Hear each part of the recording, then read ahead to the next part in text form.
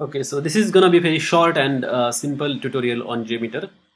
I'm gonna cover 4 things: sending the simple HTTP GET request, then sending simple HTTP POST request, then doing the correlation. That means extracting the data from the response of the first request and sending that data in the next request. So that is correlation that we will see. And finally, I'm gonna show you how you can parameterize the requests. For example, you want to send the same request but with different parameters using CSV file. So it's very simple but a very informative tutorial. I hope you will enjoy it. So first request is this one, simple HTTP GET request, and we are going to do the assertion as well. So first of all, let me tell you what request we are going to send. So I have got post one here, and I'm gonna send the HTTP GET request to this endpoint, which is get album. Okay, so I'm gonna send a request to this endpoint, and the response you can see here: user ID1, this is album ID, and title of the album is this one. So let us see how to send the request to this HTTP endpoint through Jmeter. So what you have to do is you have to create a test plan. Just go here and then click on new, and then new test plan will be created for you.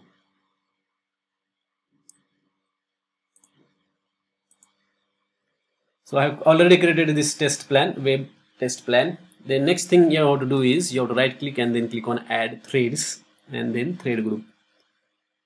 Okay, so after you add the thread group,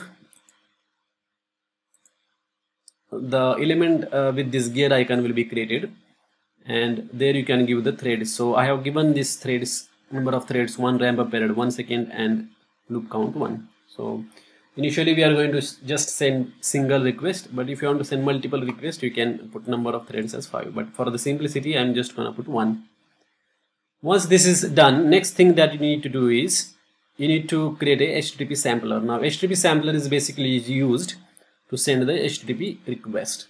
So you have to right click on this thread group and then click on add sampler and then go to HTTP request. So once you click on that, this HTTP request will be created, the sampler. So basically in this sampler, if you click on that, on the right hand side you will see the settings for that sampler. So the settings for the HTTP sampler are web server, like the server that we are going to hit, then HTTP request path, HTTP request method. So HTTP can have multiple methods like that: get, post, head, etc. So depending upon your circumstances, you can select the method. So for our example, we are going to send the get request, and as you can see in the path I have given albums/1 because that is the one that we want to hit. And if you notice here, server name we have kept empty. The reason why we have kept empty is because instead of setting this server here, we can use HTTP request defaults element. So as you can see here, I have added that one. So basically what that does is that we can set the server name here, and what happens is that all the HTTP samplers in your test plan will use this server, because most of the times server name remains same. All that changes is the path. So this one you will have to change depending upon what endpoint you are hitting. So server names remains same. That's why we are putting that server name here in the HTTP request default. So in your case, your server may be different, so you can put it there, and you can also set the protocol port number as well if you want. If your server is running on different port, by default it runs on 80, so I'm just gonna keep it empty. So we have given here server name, which is coming through the HTTP request default. Then request method, we have set it as get, and the path is set as this one. Now we are not going to send any parameters, body data, etc., because it is a simple GET request. So everything is set up properly. All we have to do is just click on this button, and then this get album, this request will be executed. So just right click and then let us execute this request.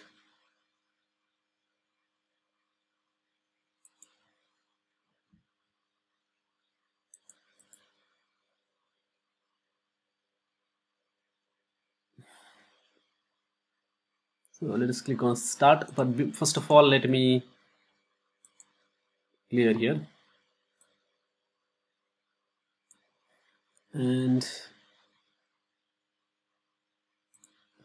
let me run this one. Start on the head thread group. Let me click on the start,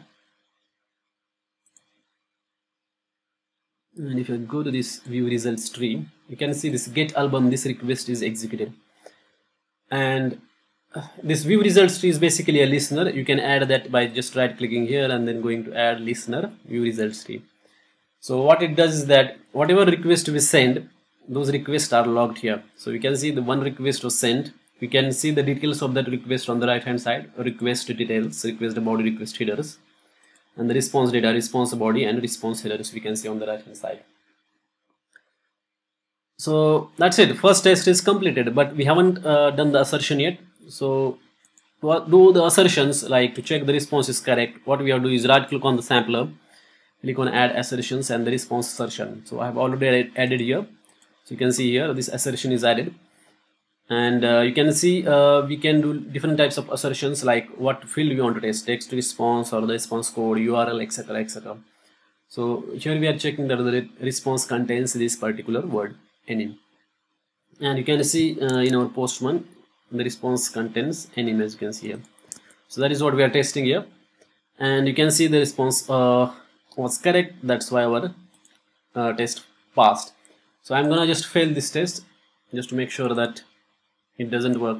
It will show it here in the red color. Now I'm gonna just clear this one and then run it. So when you are running, you have to click on the thread group and then click on start. So if I go to the view results tree now, you can see the test is failed, and it will also show you why the test failed. It is saying text expected to contain enmd. So enmd is not there, and that's why the test failed. So that's how you can execute very simple HTTP GET request. I hope so far everything is clear to you. So now what we are going to do is we are going to move to the next request, that is HTTP post request. So it is similar to the GET request, only thing is that method is different, and with HTTP post most of the times we send the JSON payload to the server. So let us see how to do that. So again, the thread group same settings are there. I have put one here, number of threads for the simplicity, and I have added another HTTP sampler here, post album. So let me show you in the post one what we are doing here. So if you want to send the post request, you have to obviously select the method as post, and then this one is the endpoint that we are calling, and you can see we are sending one payload body in the JSON format. So this is the body that we are sending, user ID and title, and if you just send it, what happens is a new album is created on the server. So you can see new album is created. That's why I said.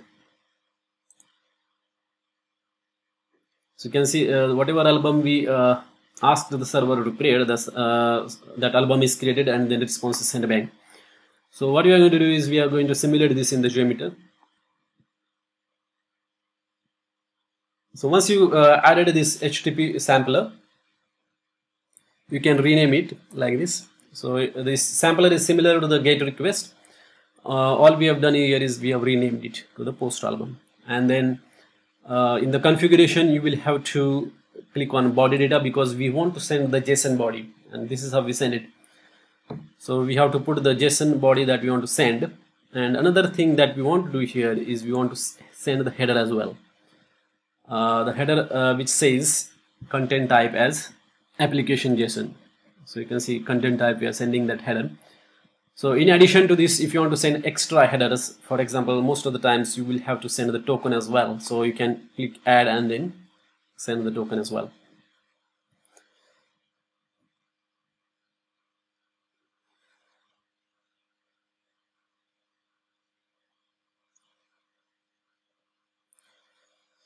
Okay, so coming back to this post request, you can notice that the HTTP request method is post we have selected, and the path is albums, because that is the path that we are going to hit, as you can see here.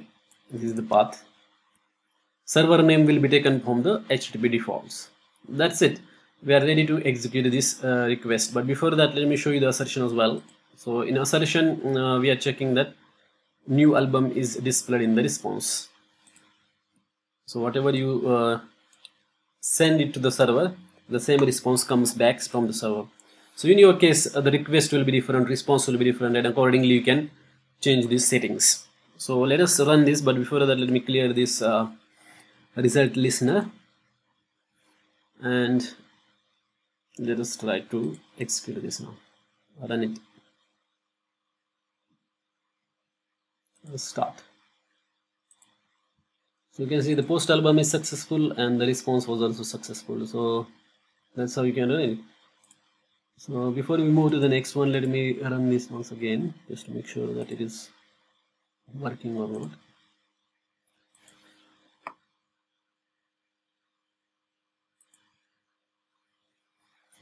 Okay, that one is working as well. Now moving on to the next one, third one, correlation and extraction. So correlation extraction, so what we do here is that we extract some information from the response and send it into the next request. So this is very frequent scenario, like most likely you will face this in all the applications. So for example, you have to send the request to the server to get the token, and then the server responds with the token in the response. What you have to do is you have to grab that token and then send that token as a header into the next request. So in that kind of situations, what you can do is you can use the correlation. So let us see how to do that. So what we are doing here is we are getting one album.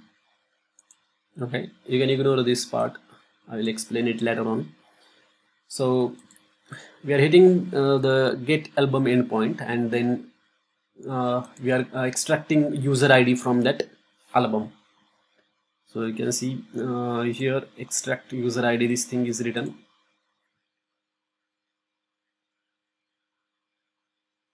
I will remove the assertion because we have already seen this. So you can see there is one extraction, regular expression extractor is there, and we are extracting the user ID. So from the response, this is how we can extract the user ID and putting it in the variable whose name is user ID. So regular expression user ID dot star, and then so this is basically regular expression, and there are several ways in which you can write regular expressions. So whatever you want to extract, we put it into dot star, that special characters that are used in the regular expression, and then once something is matched, then that you can extract using this syntax $1, and then match number 1. So we are going to extract that user ID and put it into this variable, and you can ignore this Json Extractor post processors. I will explain that later on. So what we have done here is we have just extracted the user ID and put it into this variable. Now next thing that we have to do is we have to get the email address of that user. So we know the user ID now, and it is very simple to get the email. So what we can do is you can use this variable. As you can see, you can use the variable like this, $user ID, and request is get. So what is going to happen is this request, if you send, it is going to respond with the email address for this user, and we are going to do the assertion. So you can see we are doing the assertion here, and the email address for that user is this one. So I know that because I know that is how the database is configured. So we are doing the assertion here, and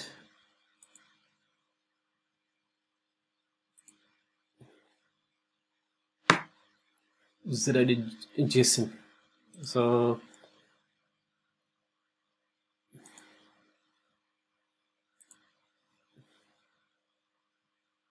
we can extract that information using Json Extractor as well.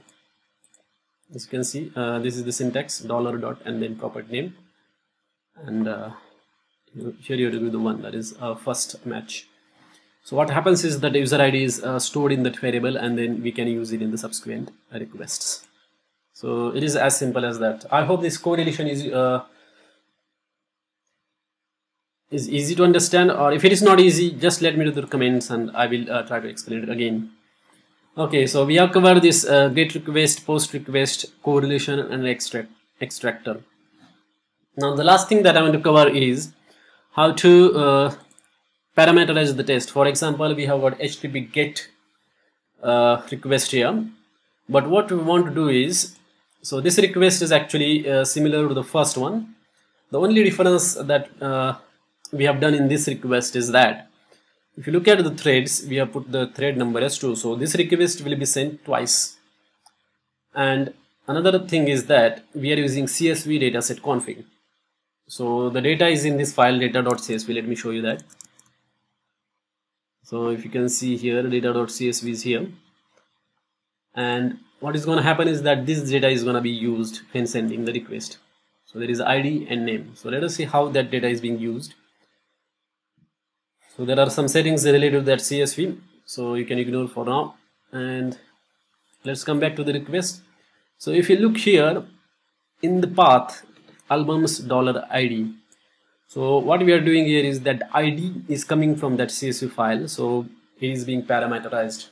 So we are no longer sending this request with the static data as in the first request. So you can see here in this request, if you look at the HTTP GET request, we are sending it to the static user ID, but in this one we are using the variable from the CSV, because we have configured this here, and we are doing the assertion as well. So if you look at the assertion as well, in the assertion we have also parameterized that, because each user has got different name. So let us run this and see what happens. Let me clear this and then let me run this one. So as you can see, this request is going to be sent twice. So let me run this, and if I look at the view results tree, I'm not sure why this is executed that many times.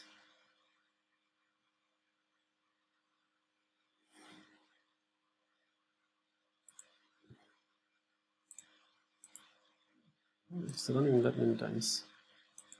Oh, no. So you can see here this request, this request got executed twice, and if you look at the request and response, the user ID will be different. For example, in this request, the user ID is albums1. In this request, the user ID, the URL is different. So that is how you can configure, and the response will also be different for them. So that's it. I hope you enjoyed this session. In the next session, I will explain you how you can execute this test through the command line. Thanks for watching this video.